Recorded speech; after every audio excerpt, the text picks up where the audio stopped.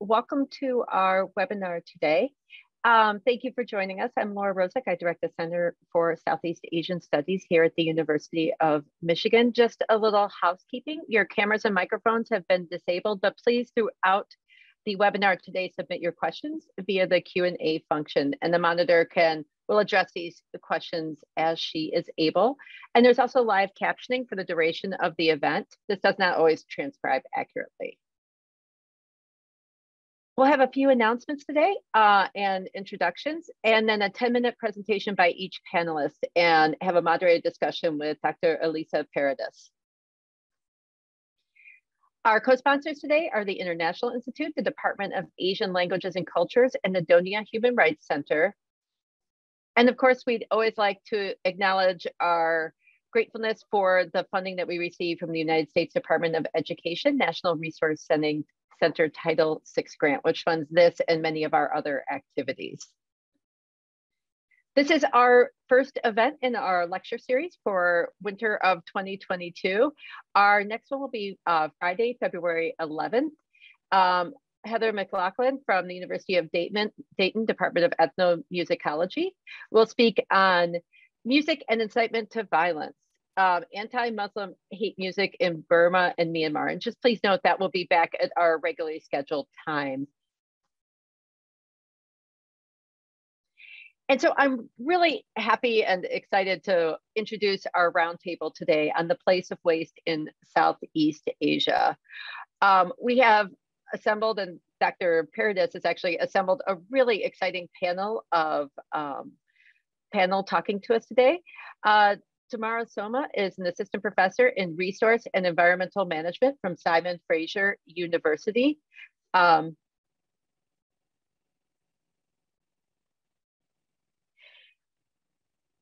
She is also the research director and co-founder of the Food Systems Lab. She conducts research on issues pertaining to food systems planning, community-based research, waste management, and the circular economy, much of which is based in Indonesia. Her work is featured in both academic and public-facing publications, as well as global media outlets. Dr. LEAH ZANI is an anthropologist, author, and poet based in Oakland, California. Dr. ZANI researches and writes on the social impact of war and has released 2 books, Bomb Children, Life in the Former Battlefields of Laos, and Strike Patterns, Notes from Post-War Laos. She has conducted human rights research with academic, museum, and development organizations, both nationally and internationally. Previously, she served as a researcher with the Human Rights Center at UC Berkeley in partnership with the Nobel Prize-winning Mine Advisory Group in Laos. HERNANDEZ is the global coordinator of the Break Free from Plastic campaign. He is a leading and multi-award-winning Filipino environmental activist whose career has been marked by more than 20 years of campaign leadership, strategic planning, organizational development, and management. The work he does with the Break Free from Plastic campaign is featured in the 2019 documentary, The Story of Plastic, directed by Dea Schlossberg. His activism was inspired by experiences growing up in Manila, where Hernandez watched as incinerator plants and their attendant air pollution surrounded his community. And then finally, Dr. David Biggs is a professor of history at the University of California, Riverside. His research focuses on the ways that historic human interventions, such as public works construction, as well as destructive actions such as war, have not only reshaped landscapes, but also produced legacies that often continue to play in international environmental and developmental politics. He's the author of 2 books, Quagmire, Nation Building and Nature of the Mekong Delta, and Footprints of War. Besides these book projects, his essays have applied these approaches to related issues such as chemical weapons histories and cleanups, international river basin management, and military base transfers. And we're excited to welcome back the moderator, Elisa Paredes, who is a LSA Collegiate Fellow in Anthropology here, and will join our faculty as an Assistant Professor of Anthropology this fall. She's a sociocultural anthropologist with research interests in human, environmental, and metabolic infrastructures of trade, and has put together this panel for us today, which again is a really exciting and multidisciplinary group. And with that, Alyssa, I will have you take over and run the panel for us today. So thank you so much, everybody, for being here at the University of Michigan and talking with us today. Wonderful. Thank you so much, Dr. Rozek. And welcome, welcome, welcome again to our illustrious panel of speakers. We're so excited to have you here, even if virtually. Our only regret is not being able to meet you in person in Ann Arbor. But again, my name is Elisa Paredes. I'm a postdoc and rising assistant professor here at U of M in anthropology.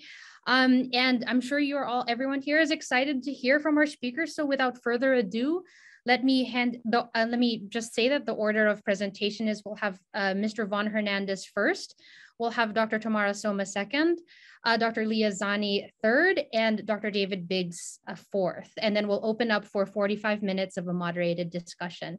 And again, feel free to put in your questions in the Q&A at any point in time. So with that, let's please welcome Mr. Von Hernandez. Thank you, Alyssa, and good morning, everyone. Good evening. I'm actually calling from Manila, and I'm happy and privileged to be part of this panel today.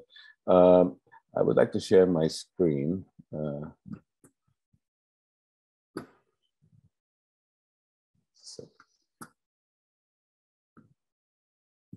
Hold on.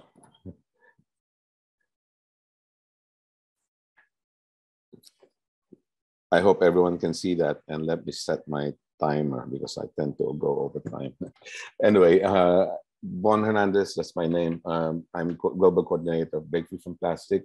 It's a movement, it's a global movement that is now present in more than 160 countries worldwide. We started this movement in 2016 in the Philippines with about 24 organizations.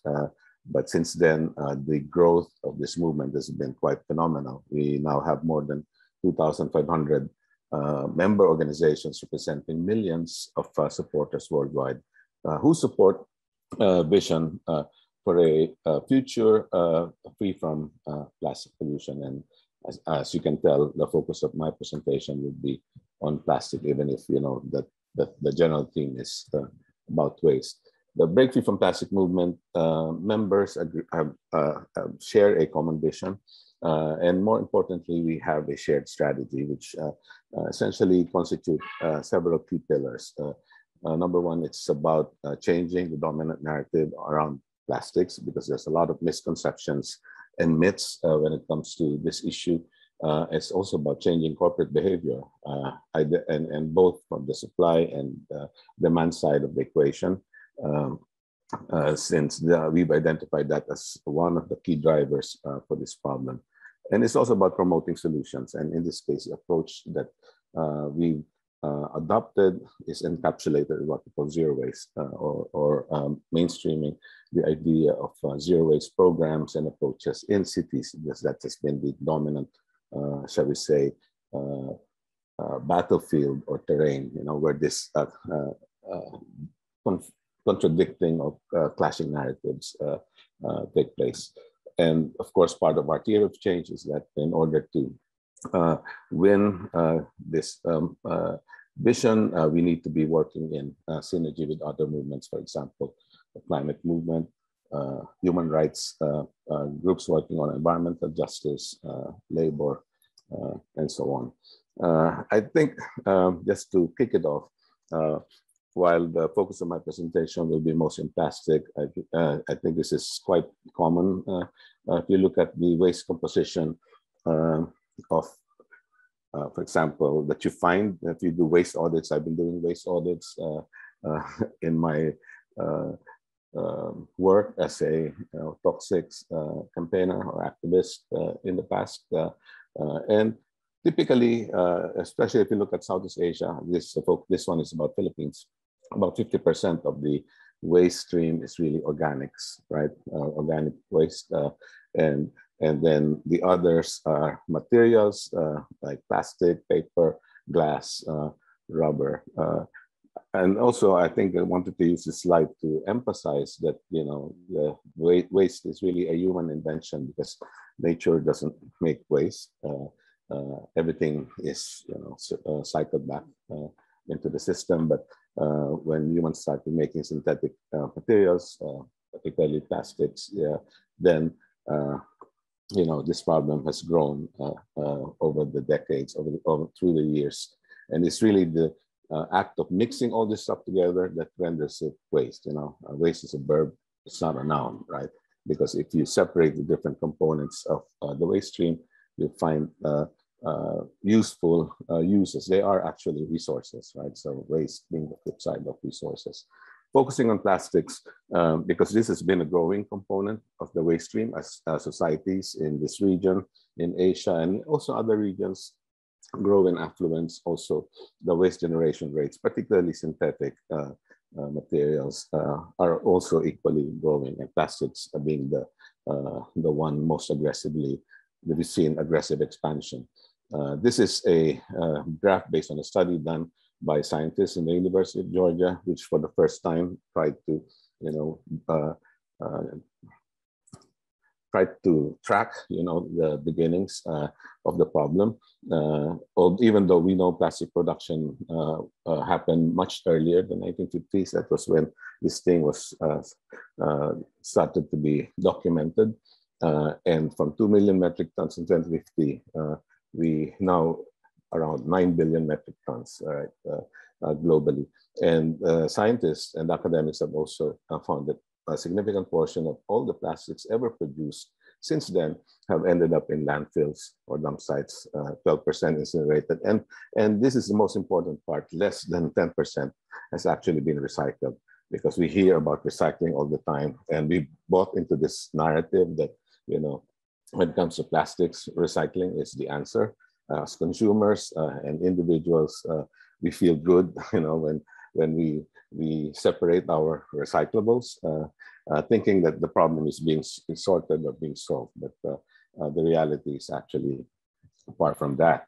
And if you look at the recycling rate, this comes from a World Economic Forum study. This graph, it's a different percentage, 14%. But the important thing I'd like to highlight here when it comes to recycling is the effective recycling rate, which is actually even lower, right? It's actually about 2%, right? By effective recycling, we're talking about bottle-to-bottle recycling, right? It's not like you convert a plastic product into textile, for example, or park benches or roads, which is kind of downcycling. And that has a lot of limitations as well. So really the effective recycling rate is just very small. And whatever is downcycled eventually and ultimately becomes wasted as well in the process. I had to cite this issue of recycling because one of the things that is also coming out there is that when we talk about marine plastic pollution, which is a key driver for the massive public awareness that we now have over this issue. Typically, the countries of Asia and some Africa identified as the top sources of this problem, right? China, Indonesia, Philippines, maybe because of the extensive coastlines, but it also suggests implied in this kind of narrative is that these countries are lacking in waste management systems, modern waste management systems, or waste infrastructure, or worse, that the citizens of these countries here mentioned are irresponsible, right? They don't know how to deal with or manage their waste, which is why many civil society organizations and even in our movement are really outraged by the implied messaging behind this narrative. It ignores for a fact, for example, that when you talk about waste management infrastructure and you say what these countries need, the solution to plastic pollution is we need modern waste management in China, in Southeast Asia. It's actually in effect, by doing that, you're transferring the model of what we already know as a linear economic or linear society model, which most of us follow now, most societies follow now, and has contributed or led to the climate crisis as well as the waste crisis, right? And essentially, it's all about converting resources from nature into waste, right? And then comes the waste disposal industry as your hero. And from an extraterrestrial perspective, I just have to say it would appear that the sole function of human society is to convert resources into waste. So, so when you talk about transferring, setting up modern waste management, it's really about transferring this model, right? And we need to move away from this model if we are to avert climate catastrophe and also waste crisis. The countries identify the top sources of plastic pollution also ignores the fact, that a lot of the waste that's ending up in the ocean are actually coming from the industrialized countries in the West, the US, Europe, Australia. For example, this is a community in Indonesia that's been receiving tons of plastic waste from the US and from Europe, right? So you have an agricultural community that overnight has been transformed into a dump site, to take care of the so-called recyclables coming from the US. They're shipped as recyclables, but they actually ended up being dumped in communities such as this one in Indonesia. I'm just reminded, farmers, this is a farming community, now farming plastic instead of, food. And in fact, we used that research a couple of years ago to push for a change in the Basel Convention, which is international treaty governing, the movement of hazardous waste from rich to poor countries. And we did get the amendment to restrict, or at least have some more restrictions about this type of waste trade. The other thing that's that narrative of countries of Southeast Asia being the source of the problem ignores is that a lot of the waste that is produced here are actually produced by multinational companies, who in their attempt to capture the markets or class the lower markets in our region have introduced these plastic sachets or multi-layer packaging, single-use, single-serve plastics, non-recyclable, difficult to manage. You can't do anything. They're not collected. That's why they typically end up in beaches or the oceans. I'm sorry, I'm running out of time, so I will not be able to show everything in my presentation today. But another false narrative out there is that cleanups will solve the problem because we've been doing cleanups year in and year out. Problem keeps coming back, and that's because the tap continues to produce more and more of this problematic plastic. One of the things that we have been doing in Break Free is doing a waste audit, and we introduced this concept of brand audit, a kind of citizen science participated in by volunteers from our different countries, and where our volunteers try to document, who's producing all this plastic waste that's ending up in the environment, spoiling nature. And we consistently identify these companies: Coke, Pepsi, Unilever, Nestle. These are our typical top polluters, and we've been doing this for 4 years in a row in order to drive, the issue of accountability, because it's not a consumer issue problem mainly. It's not about, it's not a local government issue. It's really about pointing a finger at who's responsible for perpetrating this crisis, and these are the multinational companies. So I'm sorry, I will probably need to stop there because I've exceeded my 10 minutes, Alyssa, but I'll be open for questions later, and maybe I can share some of the recommendations and solutions that we're putting forward as well. Thank you.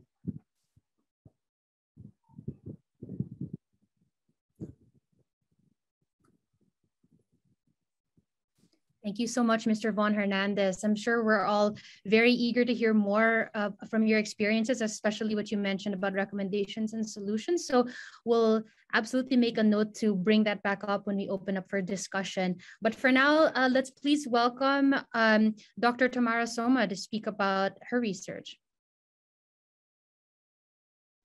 Sounds good. Can everybody see the presentation okay? Yeah, I hope so. Okay, perfect.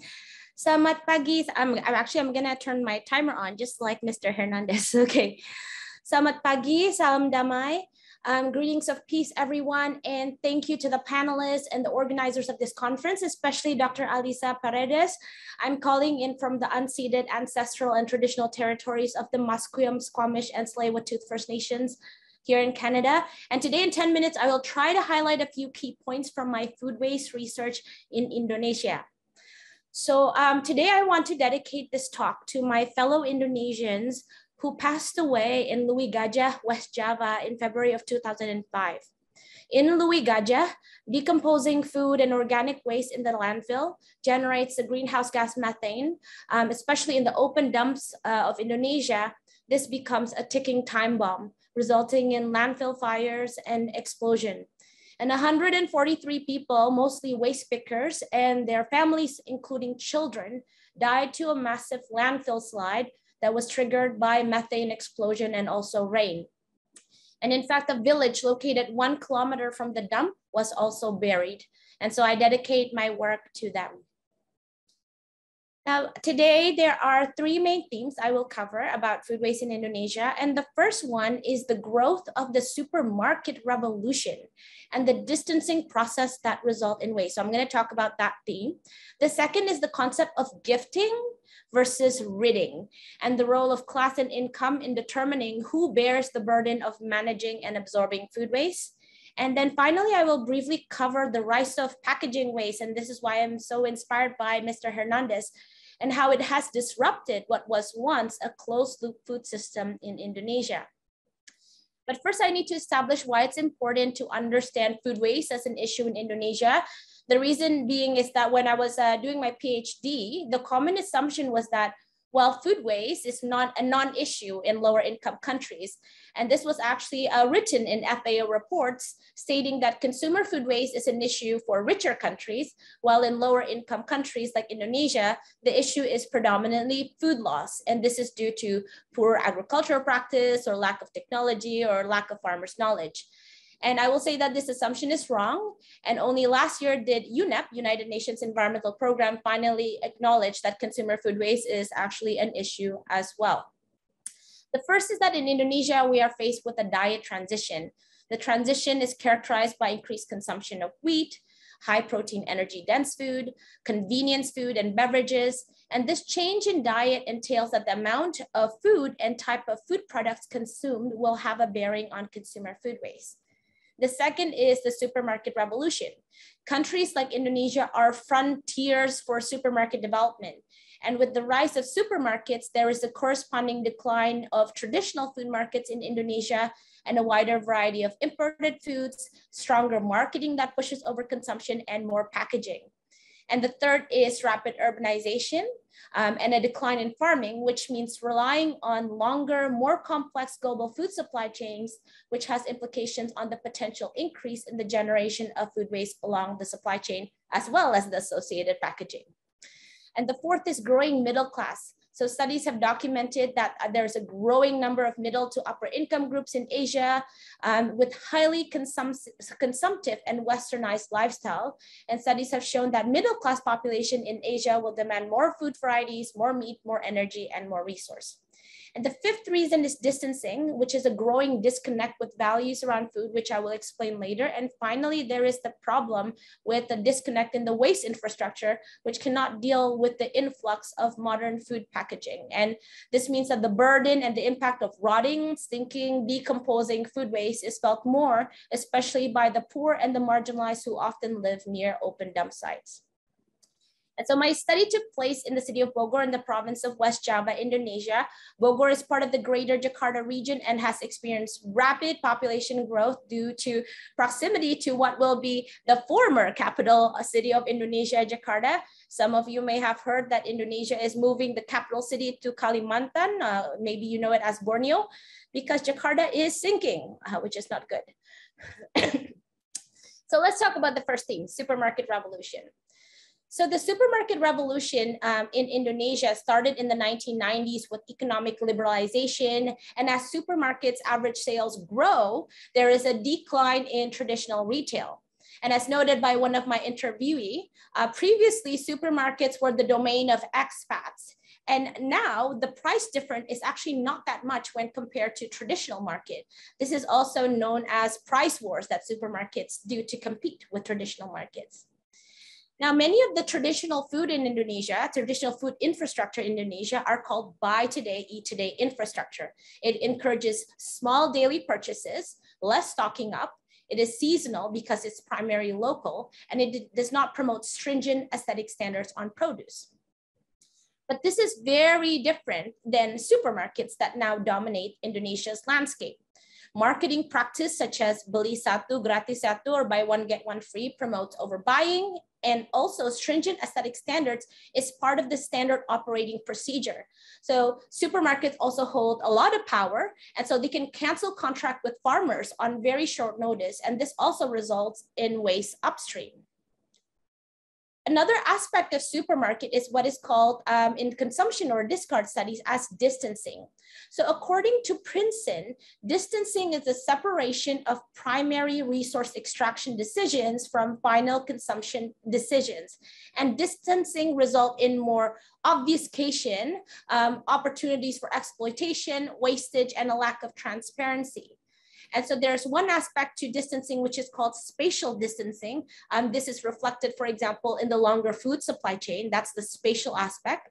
But then there are also studies pinpointing, there's also studies, there's also the other aspect of mental distancing. So like what you see in this picture, and this, I took these pictures when I was going with my participants, research participants, and where mental distancing is where people lose the connection and starts to devalue food. So these practices are actually common in supermarkets, where if people don't want the food that they were thinking of originally buying, they might just kind of like put it wherever, like the case of these two meat. And so these meat products will be wasted because it has been out of the refrigerator.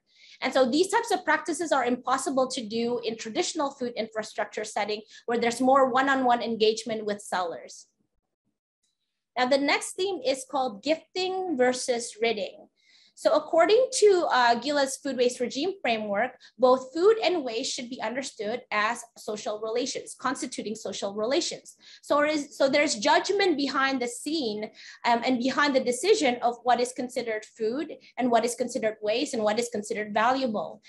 And Gila also noted that waste is based on the unequal organization of risk and uncertainty. So the ability to shield oneself from risk and to increase another's exposure to them is a key source and result of power. So one thing that I always struggle as a scholar also of waste management in both Indonesia and North America is often the focus on solutions are on household food waste reduction, and tips on household food waste reduction are often copied from a household understanding of a Western perspective that is very different from that in Indonesia. So in Indonesia, households are multi-generational, they are more fluid. So in my research, I often unpack, what is really meant by household, as you can see from this quote, with 13 people, residing in one household. So in my study, what I found was that sometimes in a household, especially with the upper and middle income class communities, when there is a relationship around food sharing, it's usually based on this idea of gifting. So gifting is about gifting something new. So gifting food that is new, even if it can lead to significant waste in the receiving household, as you will see from this quote. So gifting in the upper and middle income class group is a way to nurture social capital, strengthen relationship, and in some cases can be a way to obtain favors. But when it comes to food sharing with the low income community, there's a different relationship that come into play. And so that relationship is called ridding. And so ridding is basically the act of food sharing between upper and middle to lower class group, usually with domestic helpers, in particular in Indonesia. In a way, domestic helpers or lower income people, it could be the waste collectors or the security guards outside, they become conduits of disposal by ridding of food, for example, through fridge cleaning or through unwanted leftovers. And one participant noted how, one upper class participant noted how she received a gift from another household of fried traditional delicacies, which was wrapped in newspaper. And when she looked at that, she was really concerned that the ink from the newspaper was carcinogenic.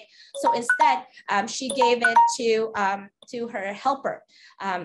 So while it does reduce food from being landfilled, it's important to consider the unequal power dynamic in this practice. And I'm just going to ask for one more minute. And the final theme is the rise of packaging waste. And as Hawkins noted in her seminal work, the rise of the waste crisis in urban governance in the mid-1960s has been directly connected to the proliferation of food packaging. And here's just a picture of individually packaged bananas that I took while I was at a mini market in Indonesia. Can you imagine? It's individually packed bananas. We can get bananas from the tree in Indonesia. Not sure why it's single package. So in Indonesia, before the 1980s, waste management can be done on site and for the most part does not require complex waste infrastructure. However, with the rise of plastic, this has made common practices such as burying waste, composting, or even integrating food waste with food growing in urban centers very difficult. And even traditional foods that were previously wrapped with banana leaves in Indonesia are also now wrapped in plastic, making it even more complex.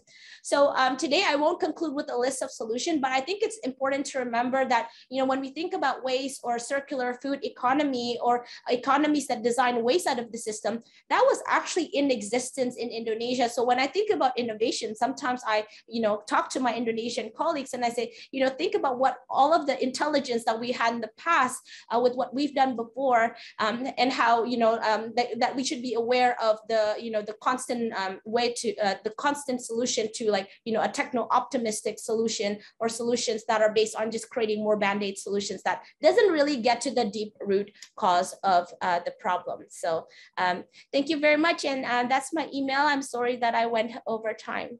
Thank you. Thank you so much, Dr. TAMMARA SOMA, for that, you know, wonderfully sort of situated vantage point from which you're telling us about these issues, many of which we heard about too from Mr. Von Hernandez. I thought that really dovetailed nicely. Without further ado, if I'd like to welcome Dr. LEAH ZANI to tell us about the work that she does in her context, and hopefully also expand our thinking on this conceptually as well. Dr. ZANI. Good morning, everybody. I'm delighted to be here with such a great group of panelists, and I want to thank the Center for hosting us all and Elisa for moderating. It's a pleasure to meet another anthropologist. So the prompting question that Elisa sent me prior to this panel was to define waste in my work. And this is the kind of question that anthropologists love. And it's also a very hard question to answer. Particularly in my own work, focusing on military waste. Military waste has really only a recent phenomenon that people have started to explore, and there's no real settled definition of what counts as military waste. And it's a very contentious term because to talk about military waste is to immediately put oneself into massive geopolitical situations that are extremely complex, often involving weapons and explosives. So these are challenging situations to work through. In my own work in Laos, I have a basic definition of military waste as the remains of war after war ends. So this includes things like minefields and abandoned tanks, cluster munitions that didn't explode during the war, leftover airstrips and other military bases. And in this is a kind of classic definition in this people who work in this sector, such as humanitarian explosives clearance workers.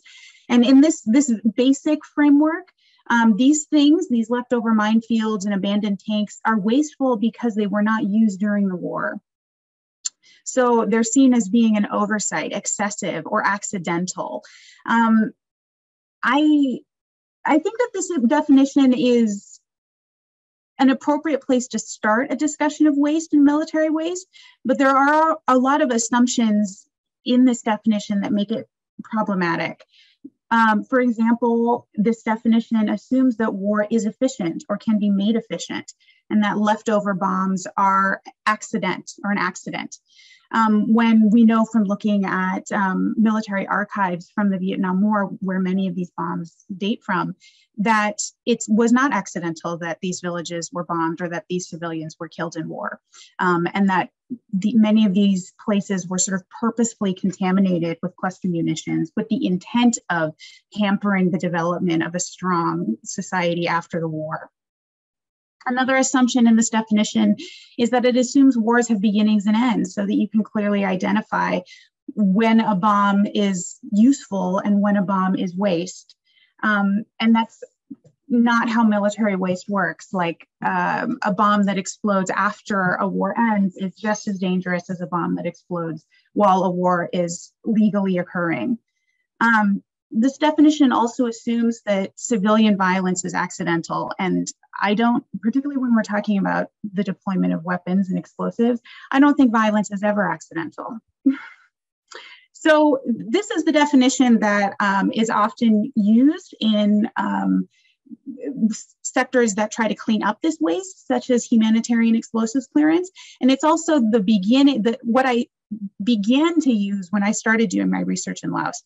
So military waste, the remains of war after war ends. But as I began doing my research in Laos in these old battlefields that are still hugely dangerous, I came up with two other ways to think about waste, which I'm going to share with you now, because I think it dovetails nicely with the work of our other panelists. The first is to think about waste environmentally, to think about the way that military waste is not only a geopolitical process, but also an environmental process where military waste in particular contaminates massive territories and fundamentally alters the relationships, the social relationships and the environmental relationships of the people who are living in that territory. David Biggs, the panelist who's going to be going after me, in his work describes this as militarized landscapes. Militarization is a social process whereby all other social interests are subordinated to military dominance. America is a massively militarized society, and these former battlefields in Laos are also highly militarized. Even now, half a century after the war ended, these bombs are still here and they still have a huge impact on the way that people live their lives. To think about the role that military waste has in changing these social relations and contaminating these environments, I use waste as a verb, as von Hernandez also does. And I talk about military wasting as a process of degradation that occurs over time, of ruination, as these environments are increasingly dangerous or risky because the landmines are still there, because the cluster bombs haven't exploded, because the tanks are leaking into the soil. Whatever is going on here, these remains of war continue to waste the environments that they are in. I talk about this in my work as creating bomb ecologies, entire social systems that are impacted by the presence of explosives in the soil and in the communities that live there. So that's a big deal, and that's a pretty serious thing to talk about, and I definitely often can be a depressing or overwhelming process to study. So I want to counter that with another way to think about waste, which is to think about waste as being part of a larger sociocultural process that's bigger than war and bigger than the military stratagems that leave these bombs behind in Laos and in other places. So wasting happens alongside other social processes that exceed war. So that means that people are encountering these remains of war when they're going about their daily lives, and they're giving these things new meaning. They're using them in new ways. And I think this is one of the special things about waste, in that waste it's what's left over, it's what's excessive. And so that means that it's available to be reused, to be recycled, to be remade, to be reimagined. And people do that with even the most dangerous things, like a leftover bomb that they find in their rice field.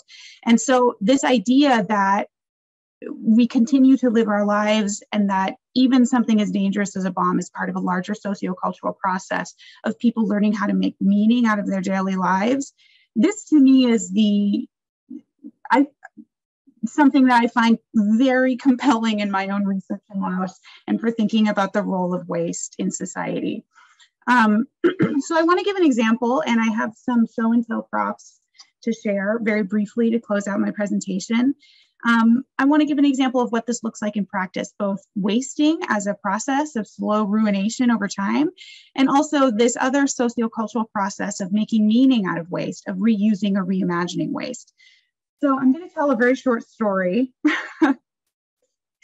So imagine me, and I'm doing field work. I'm embedded with an explosives clearance team. And on this day, I'm shadowing a bomb technician who is herself LEAH and grew up in one of these old battlefields and has been now clearing these bombs out of these fields for several years. And I'm shadowing her through her day's work.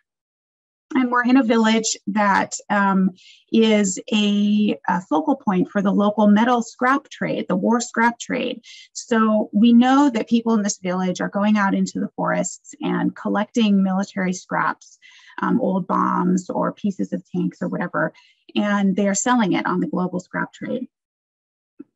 So we're walking through this village, and this is a LEAH village, so people are building their houses on stilts. And usually the garbage is stored on the bottom layer underneath the stilt house or just to the side of the stilt house. So we're walking through this village and we pass by one of these garbage dumps underneath the stilt house. And my interlocutor, the bomb technician, says, "Oh, that's a piece of a rocket." And she picks up this item. And she says, "This is a piece of a rocket." And I say, "Oh, is it safe?" And she says, "Yes, you can take it if you want it." And she hands it to me. So I take this, and I've just been told it's part of a bomb, but I'm not sure it's actually part of a bomb. And so I show this to other bomb technicians and friends and colleagues in Laos. And we decide that it's not part of a bomb. It's actually part of a motorcycle engine, which in size and function is very similar to a rocket. Let's be serious here. So I could have just thrown this away again in the same way that that villager had, but I decided to keep it, even though it is unremarkable. I decided to keep it as a reminder of the role of waste in these villages, as a reminder that it's easy to get distracted by these violent histories of war. And if I get distracted in that way, or if my interlocutor, this LEAH technician, gets distracted, we can lose sight of what's actually happening in the present moment, that it is really just a piece of a motorcycle engine. It's not a part of a bomb. And just I also have, this is actually part of a bomb, which another technician gave me. This is part of a rocket propelled grenade, also found in a village nearby. So they look very similar. And I have another thing to show you here, which in villages like the one that I was just in, where I found that motorcycle, piece of a motorcycle, they're collecting waste and turning it into domestic items. So here's a pair of chopsticks that are made out of scrap aluminum. And these items like this are used for domestic, just things that you use in your everyday life without thinking about the fact that they're made out of war waste. And they're also sold in tourist economies as souvenirs of the war in Laos. So in looking at these various items, we can see how they have completely different meanings and they circulate through completely different social systems, tourist economies, domestic life. And this is what I mean when I talk about waste having this ability to be restoried, reused, reimagined in different ways in different societies. And I'd like to give that framework to you and to our panelists as we think about the various roles of waste in Southeast Asia. And I'm going to leave you on that note. And I appreciate your time and attention as I've shared these things with you. And I look forward to the rest of our discussion later on and to your questions. Thank you. Dr. LEAH, ZANI, thank you so much for that really phenomenal and really thought-provoking the thought-provoking set of ideas from a landscape that's really just so overcome by violence. I imagine that the fieldwork must have been very difficult. So I appreciate, I'm sure we all appreciate just your sharing stories with us and sharing objects as well. That really kind of makes it real for us. And lastly, we'd like to welcome Dr. David Biggs to the floor. I'm sure that Dr. Biggs will also help us kind of continue expanding our conceptual, the ways that we're approaching waste conceptually and historically as well. So without further ado, we'll have Dr. David Biggs. Thank you. Can you hear me okay? Yes. Okay. Thanks, Alyssa. What a wonderful panel. It's my great honor to meet you all, some for the first time. And I'm totally going to borrow from TAMMARA and wish everyone greetings of peace from Riverside, California, ancestral lands of Cahuilla, Serrano, Tongva, and Luisinho peoples, also Chimawavi. And I'll get started here. I'd like to first just put a little shout out to this book, not because I want you to buy it, but because it's free. The University of Washington, thanks to an NEH grant, offers my book as a downloadable PDF. You can just download it. Nobody will hassle you. And I'm going to talk today just simply telling a small story with a picture from that book right here. And specifically today, in the little bit of time, I'd like to follow what Leah said, and it's really great to follow Leah to talk about militarization and what makes something a toxic waste. And I'd like us to think a little bit about the importance of stories and what stories tell us about what counts as toxic that involves government action, often massive government action, and what doesn't count. And really to think about those boundaries. And I love, Leah, your image of those aluminum chopsticks, and also the discussions that TAMMARA and Vaughn had about everyday waste in Indonesia and the Philippines and plastics, and thinking about the compound impacts of these little satchels and what that means globally for our future. And I want you to take a look at this picture. This is something I'll be doing actually later today in my world history lecture, where we're reading photographs. And what do you see? Well, in this case, you have a little caption, but you see some men of different races. They're loading some barrels onto a cargo helicopter. This is a shot of the 184th Chemical Platoon. This is on one of the American bases during the Vietnam War. And maybe if you saw those images, and somebody asked me this when we were talking before this started, you might think that those are barrels of Agent Orange. Agent Orange is the defoliant, the herbicide that was sprayed to eliminate forest cover in Vietnam. I think most of us, when we think of Vietnam and toxic waste, that's the first thing we think about. In fact, they're loading something quite different. It's called CS2. CS2 is the powdered concentrate of tear gas. And if you look at the second barrel to the right, you'll see there's a little thing sticking out the top of that barrel. That's actually a fuse made of phosphorus. Phosphorus burns white hot. And that fuse would be lit to explode this barrel near the ground. And what these men are doing are loading about 30 of these 55-gallon drums of tear gas into a cargo helicopter. That helicopter is then going to fly low over a site that is some battle zone area with underground bunkers and tunnels. And all of these barrels will be webbed together, and they're going to be dropped out that cargo bay door. And then the fuses will light, and it will explode powdered tear gas into the tunnels and bunkers of this supposed enemy area. And what's important about this is that in all the discussions that veterans have had about all of the associations with dioxin from Agent Orange and the health effects, these massive lawsuits, now about $300 million the US government has spent cleaning up dioxin associated with Agent Orange, there's been almost no discussion about tear gas. And what's interesting about tear gas in particular is that it's incredibly lethal. Especially in this form.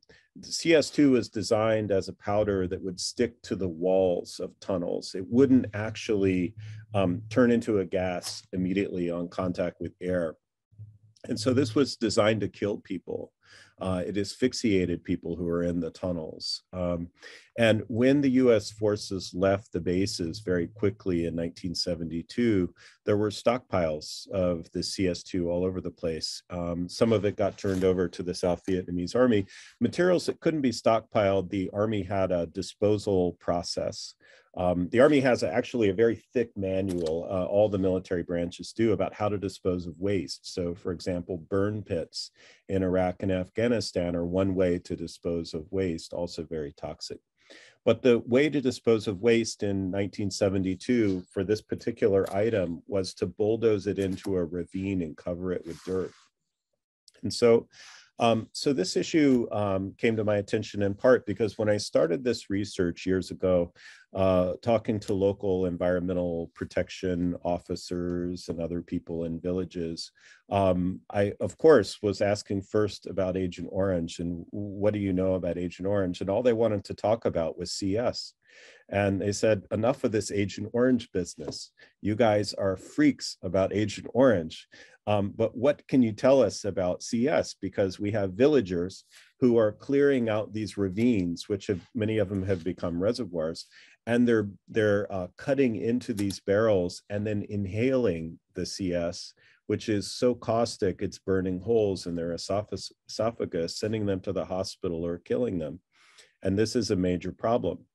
The US has done almost nothing to clean it up. And I think this story is important because it illustrates something that's really important in these discussions about waste, which is what counts as a toxic waste globally in very powerful nation-to-nation negotiations, and what doesn't count, and why doesn't it count? And this is something that Rob Nixon, when he, in his books, Slow Violence, The Environmentalism of the Poor, he talks about in the context of Bhopal, and we think about concentric circles of victimhood and who counts as a victim deserving of support and who doesn't count. And I'd like the audience to think about those concentric circles, because I think one of the big challenges in discussing waste and discussing environmental toxicity is really to think about why don't we push those boundaries much further out? How do we push those boundaries further out? And in a sense, the discussion of militarization that I bring in this book is an attempt to do that too, to get away from exceptionalist thinking, to get away from a particular story that's interesting, let's say to us, to Americans. And let's think about stories that are important to people on the ground, to people in villages in Laos or, you know, in different classes. And I think that actually is one of the biggest challenges conceptually that we have right now, especially facing this tidal wave of plastics and really a tidal wave of toxics that are permeating so many different environments. So in a way, I think that's, to me, what is really core, is thinking about those stories and how powerful those stories are in shaping our understanding of waste. So with that, I'll stop.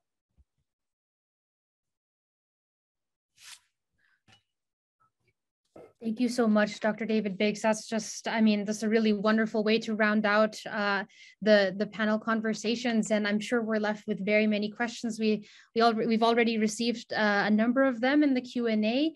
For those who are joining us, please feel free to type in your questions as we go along here. I'll be doing my best to kind of collate them, try to combine them, especially if they're related, so that our panelists can address them and we can get to as many as we possibly can. I'd like to start us off with a question that I think addresses some points that were already raised by Adolwisa Weller in the Q&A, and also Janet Braza. Thank you so much for your questions. And the question really is, I mean, it seems like the categories that we're operating with, there were a number that were already raised, right? So waste, toxics, trash, pollution, garbage, loss, remains, contaminants, plastics, recyclables. These are all different categories that are sort of conflated, that can be conflated with waste or wasted items, but they're definitely not synonymous, right? And so one sort of prominent question that's come up in the Q&A is, how do these, and that our panelists have already started to address, is how do these categories and typologies come into play in your work in these particular social contexts? Are there differential definitions of what is waste, what counts, what's part of those, you know, what's part of those concentric circles that Dr. Briggs was mentioning? And are there differences across the region, across the different countries in the region, between urban and rural areas, et cetera? So that's kind of a broad and winding question, but the core of it really is, yeah, just if we could do a quick review of how you're thinking about these categories and conflations and what ought not to be conflated with each other.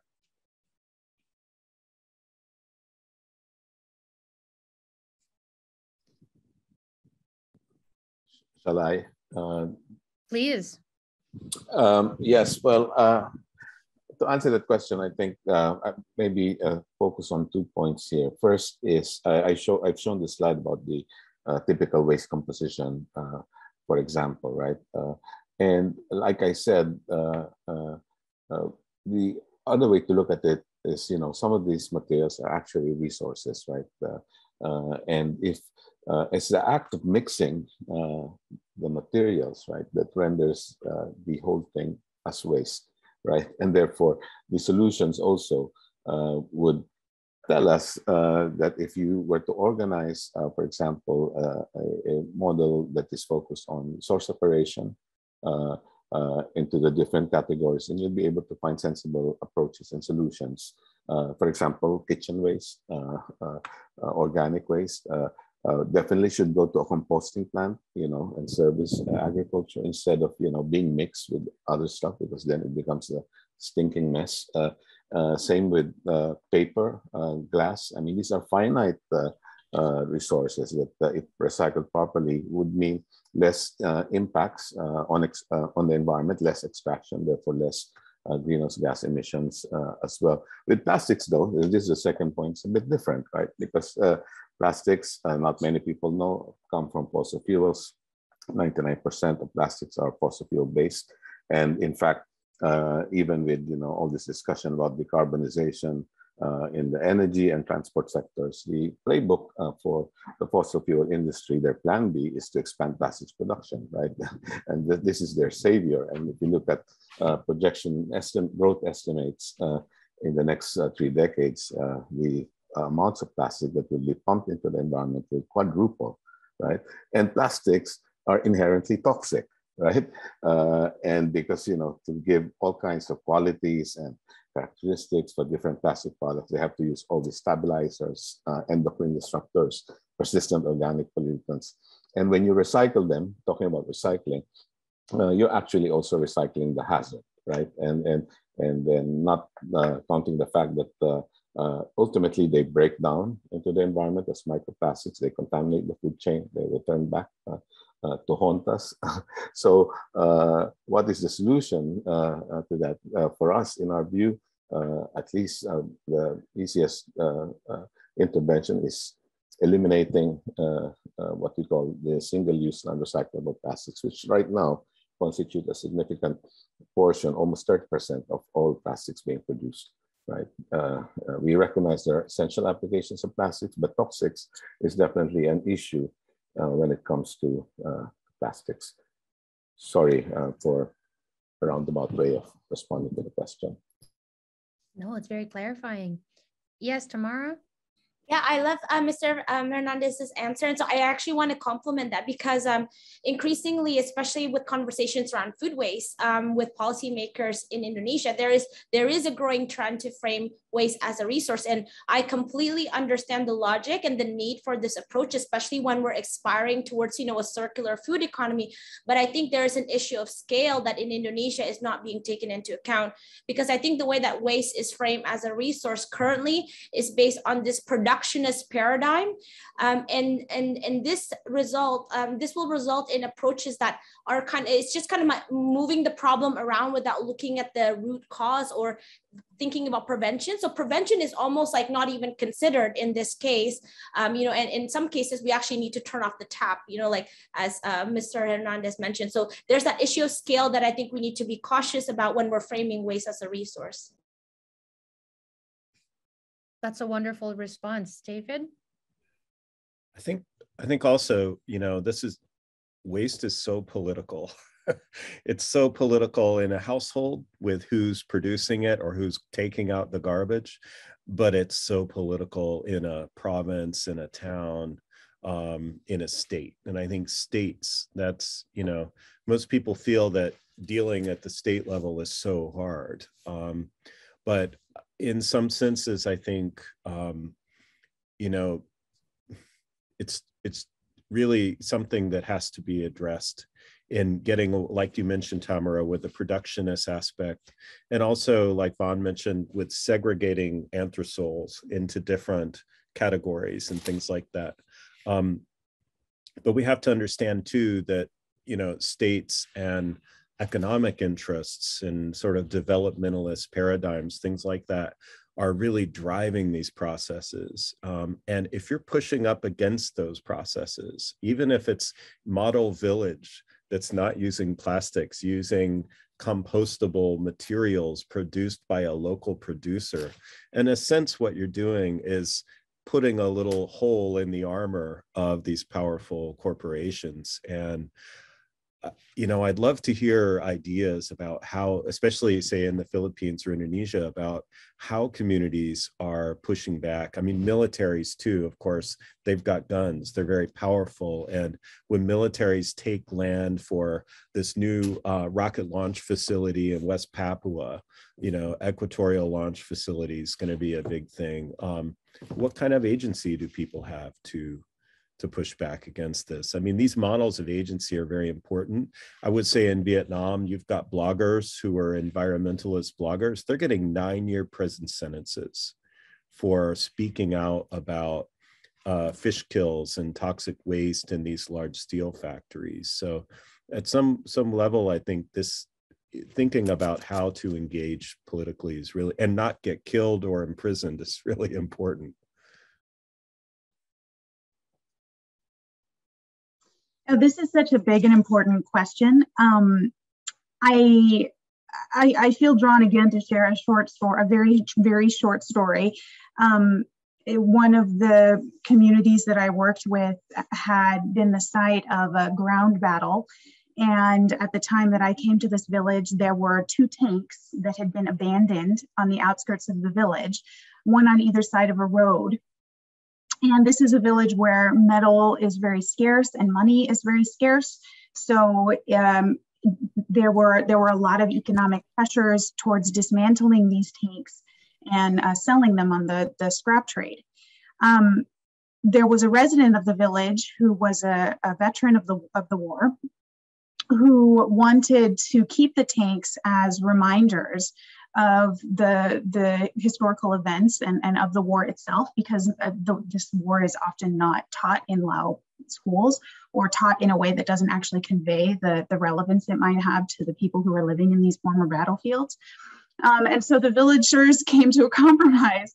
They dismantled and melted down for scrap one of the tanks on one side of the road and left the other one on the other side of the road.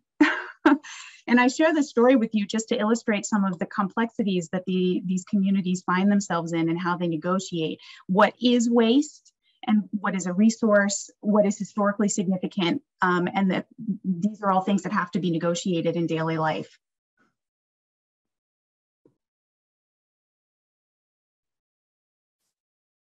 That's a really powerful story. Does would anyone else in the panel want to speak to this question that David mentioned about, just like models of agency and how locals express, how they engage politically?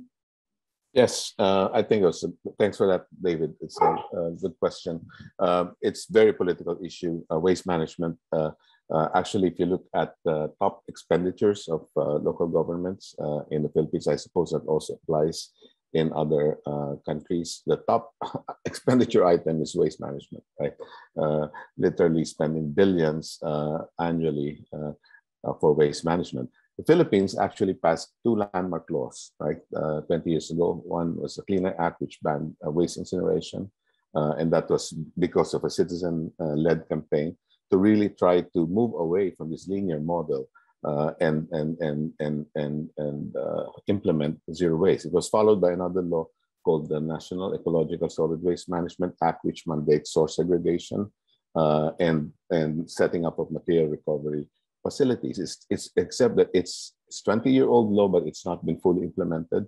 But in cities where citizens have led the implementation of the program, we've seen fantastic, amazing results. Like, for example, city of San Fernando in central Philippines, which is located the former military base, we're confronted with the proposal to put up a big landfill and also a modern waste to energy incinerator.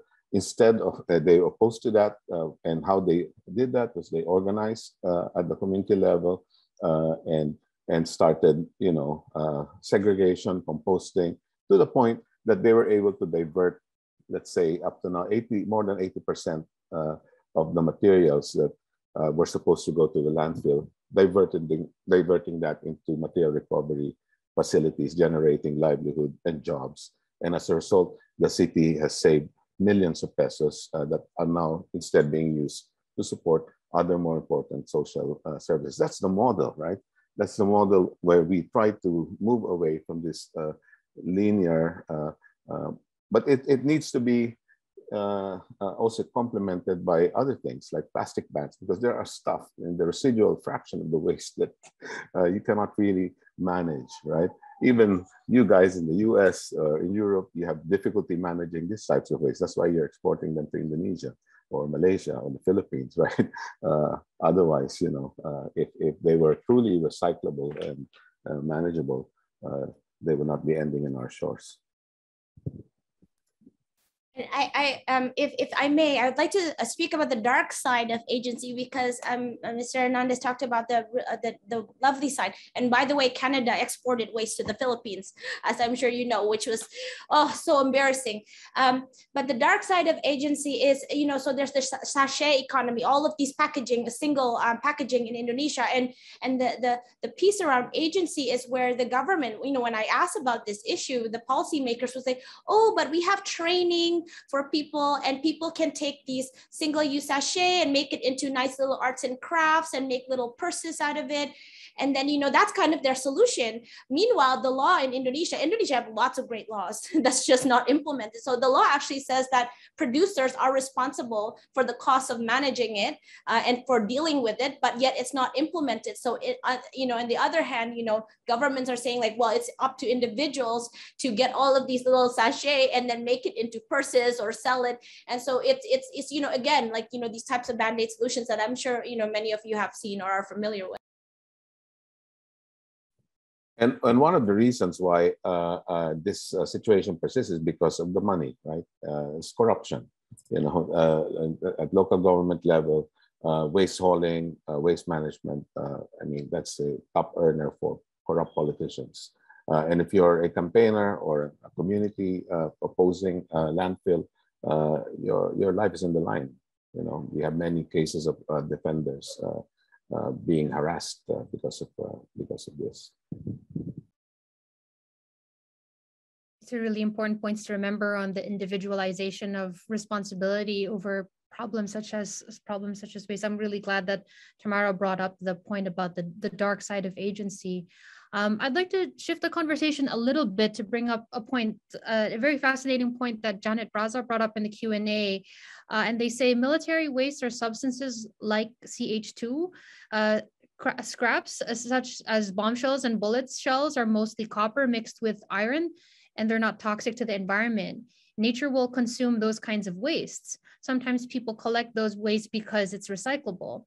And the reason I think that this is an important point of clarification is because of a theme that I sensed was coming up in many of the presentations about waste as the conceptions of waste as somehow opposed to natural processes. So what is considered to be waste is what is not natural, right? Would the panelists have any thoughts on that specifically, or like from their context of advocacy and research? David? Yeah, this is a great question. And, again, this has to do partly with the stories that people tell and that governments tell and that lawyers and courts tell and that money tells about what counts. And, with Agent Orange, for example, this is something I just recently was on a call with a producer at NHK in Japan.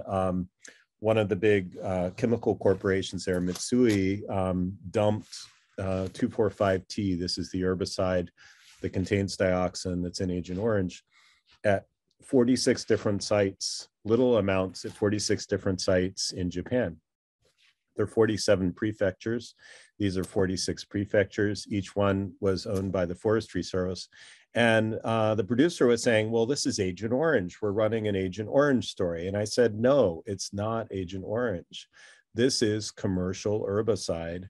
And they said, well, didn't Mitsui make some for Agent Orange? And I said, maybe, but probably not. The truth is that all around the world in the 1960s, people were consuming massive amounts of herbicide for their rice fields and their home gardens and spraying on the roadsides from Japan to the Soviet Union to New Zealand to California.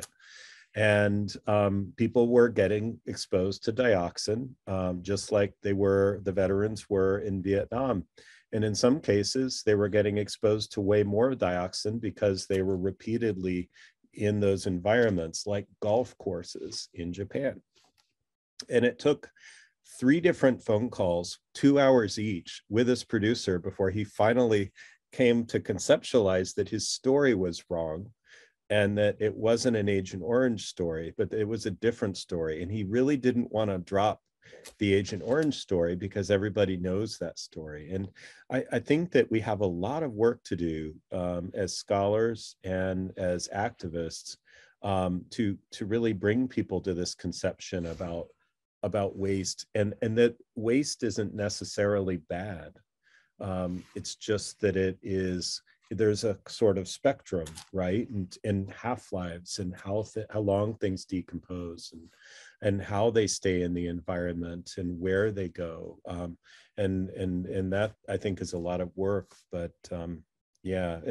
But the answer is it's fuzzy, right? There isn't a strict cutoff on what's toxic and what's not. And all of us have some molecules of 2,4,5-T or dioxins or paradioxins or polyaromatic hydrocarbons in our bodies because we live in the world. Scary, but also just that's the world we live in. Yeah, I would also like to take this question and build off of some of the things that other panelists have said. This is the world that we live in, one that has been subject to massive militarization programs, including the Vietnam War. I love what TAMMARA said earlier about defining waste as social relations that distribute risk within society. And I think that is an especially appropriate way to think about waste when you're talking about military wastes, because military waste is a really obviously risky form of waste. Like we can talk about the pollution caused by aerosols or other things that may impact the environment. But I think a landmine that's going to be explosive for 350 years until it finally starts decomposing is a particularly obvious form of dangerous waste. And while I also really love what David said about waste being both good and bad, like people in Laos that I worked with were choosing to pick these wastes out of the soil and reuse them because it felt like genuinely the best option for them in the situation that they were in, a key resource of metals and explosives, which they also used for their own domestic use, such as construction projects or clearing fields. But this is a particularly risky kind of waste. And I don't think that people, like back to our audience member who made that comment about being able to pick these materials out of the soil and recycle them. Yes, that is true, but it's an extremely risky process. And I don't think that people, I just really want to mark that people are put into situations where this is their best option and that is a really disgraceful situation. And I don't think that this is a tenable social situation in which these risks are distributed in this way. So a super brief story, because I'm an anthropologist and I love stories. In these villages, the bombs were often dropped on the mountainsides because that's where they thought the guerrilla fighters were staying, in the forests on the mountains. Now here we are, a half century later. Every monsoon season, the rain brings the bombs down from the mountains and into the rice fields. So when people are planting rice, which they need to survive in their communities, they are encountering bombs every year. They clear the bombs out of the rice fields, and then the next year the monsoon rains come and bring more bombs down into the rice fields. So this is not a risk that is like one and done, you clear the village and you're fine. No, it's a risk that you encounter year after year after year. Here we are 50 years after the war. These are risks that are still being encountered. I just don't think that that's acceptable in any kind of society that I want to live in.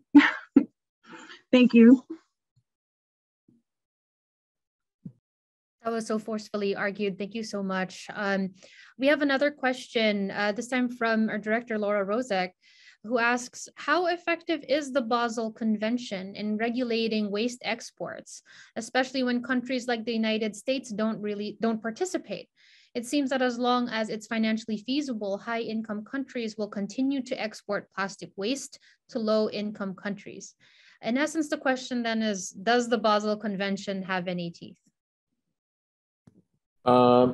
Yes, it's unfortunate that the U.S. is not a party to the Basel Convention, but then that makes it illegal actually for the U.S. to be sending hazardous waste, including what is considered like plastic waste, contaminated plastic waste, to non-OECD member countries, right? So it is effective. I mean.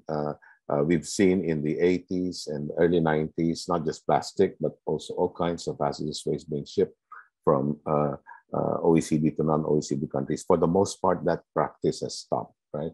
It's just that now we're seeing a new generation of waste materials being exported to the developing world in the context or in the guise of recycling, and we've exposed the myth that these materials are actually being recycled or managed responsibly, right? So,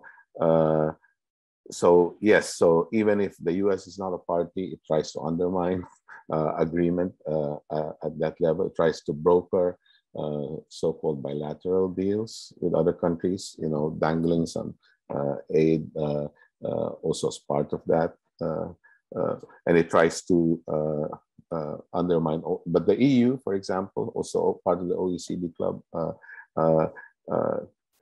for the most part, they subscribe and they support the agreements in Basel. So, and that is the dynamic that we've been trying to also leverage and take advantage of.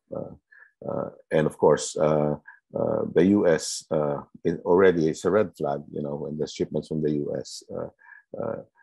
And for example, in the Philippines, we've stopped receiving those types of shipments already. Although they may come in illegally, they're declared illegally, not as plastic, but something else, for example. So it still happens, subterfuge. I think tied to that, I would say that, the concept that I mentioned around distancing actually helps explain the complexity around the monitoring, the auditing, and the implementation of Basel Convention, because the obfuscation and the lack of transparency is purposeful, because waste trade is very complex. And as Mr. Hernandez mentioned, these wastes are exported under the guise of recycling, or that these are, resource. And then once you open it, it turns out it's toxic, diapers and all of these other things. So I think when we think about that distancing process, the opposite would be to really think about how do we create closed loop cities, closed loop, communities, where things are circular instead of linear, like how it is right now. Yes, David? Yeah, I'd like to follow TAMMARA's point about distancing. And I think we can, even do a couple little exercises as a group here and think about the stories that we're telling and where we are talking about, and how, if you think about plastics and toxics, heavy metals, we're in it at this very moment. I mean, I'm working off of a laptop with 5 different precious earth, heavy metals that are really major components of the circuit boards. How many of us touched something plastic today in the last, 6 hours? We don't really know where those polyaromatic hydrocarbons came from in the earth. The people who are involved, these waste streams, are really global, and they're so woven into our everyday lives. It's impossible. At least we didn't get on airplanes, and add 5 tons of carbon dioxide to the atmosphere. But that, in a sense, has always been the case. This sort of micro level of interaction, but also the global level. And again, just thinking about military bases, I make a point in the book that a military base is an industrial park in reverse, in the sense that military bases take manufactured goods and often deploy them into remote areas that are battle zones, and blow things up and leave that waste. But how many of us got an Amazon shipment in the last week? Those industrial parks, those export processing zones, and it's not a coincidence that they're built on top of former military bases from the 1960s to the 1980s, because those places are perfectly suited. They're already toxic in a lot of ways. So I think that kind of rethinking is really important. I think scholars have a really important role to play in really boosting that rethinking of that. And the last thing I'll say is that I think time is really important.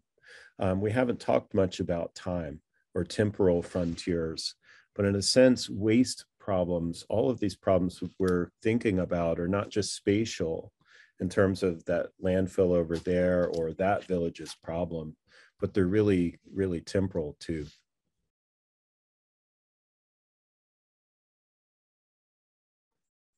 I'd like to maybe pick up on a point that David just mentioned right now. There's been a lot of emphasis on the role that scholars and researchers might play in expanding kind of the ways we think about these issues. Can I just ask, like, in a point blank way, like what openings are there for scholars and academics? Academics and practitioners to work together on these work-related issues? I think that there's an incredible need for collaboration around these issues, precisely because categories like waste, as we've been discussing in this panel, are very politically contentious and can be very difficult to identify.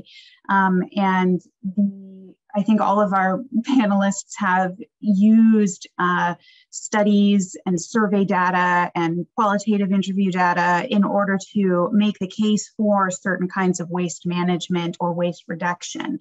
And so those are the kinds of collaborations that really need to take place.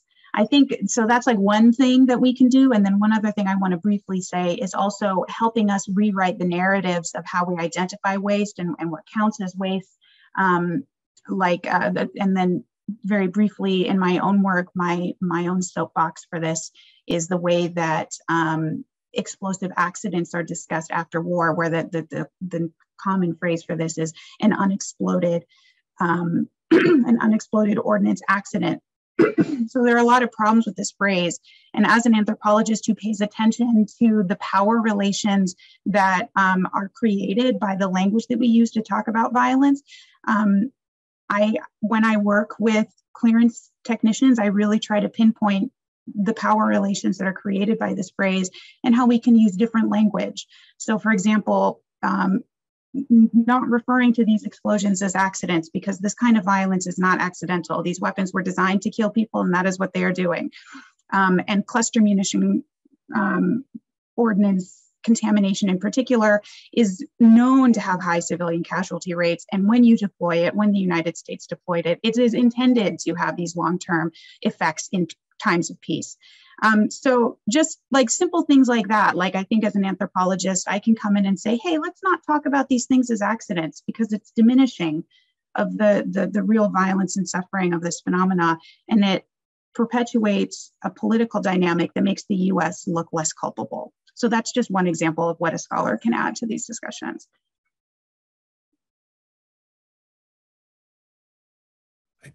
I'll just add a little thing. I know I'm out of turn, but I think also, you know, we have to think about failures of imagination. And in a sense, what our problems are here are failures in imagination. And some fiction writers have talked about this as well, in terms of how do you encompass these often tragic, you know, experiences, or these in writing and stories and agency, and what counts as a good story. And I think that scholars have a really important role to play in maybe shifting some of the theoretical frameworks as well that we use in our different disciplines in history and anthropology and other fields, and using those different frameworks as different ways of valuing, you know, because I think a lot of our frameworks really still center around states, and they still center around sort of Marxist ideas of production and modes of production and developmentalist stages and things like that. So I think they're not immediate fixes. I mean, I don't think academics are ever, I mean, they can barely change a light bulb, but I think that imagination is really important. If I may, I'd like to steal that phrase, very nice, failure of imagination. Right, because for me, waste is a failure of imagination, right? Because if you're thinking about waste as a sign of inefficiency, it's a design issue, right? What we want is really challenge our engineers, challenge our producers to design waste out of the system. In other words, our message to industry and producers should be, if we cannot reuse or we cannot recycle safely, minus the toxics, your products, you should not be producing them in the first place, right? And instead, invest in what we call alternative modes of delivering products to market, to people.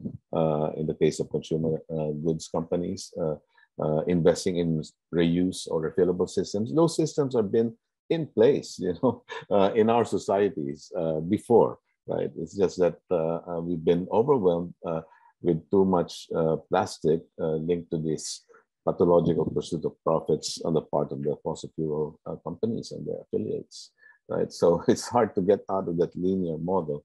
We need to be making drastic changes now if we were to avert, the twin catastrophes of climate change and plastic pollution.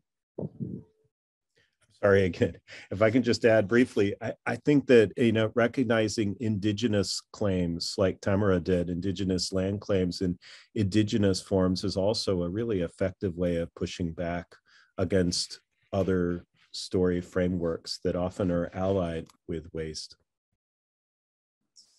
Thank you so much. We're just, Oh, go ahead. I was going to invite everyone to have invite everyone on our panel to have their to share a last set of ideas or words or thoughts for us, and we're just at time. But I'd like to give you all the floor to just to deliver a last message if you'd like. Thank you so much. And so this will be my last comment. And I think, sometimes with the narrative of imagination, especially in countries like Indonesia, is that there's this push for, increasing GDP and for growth and development and modernization.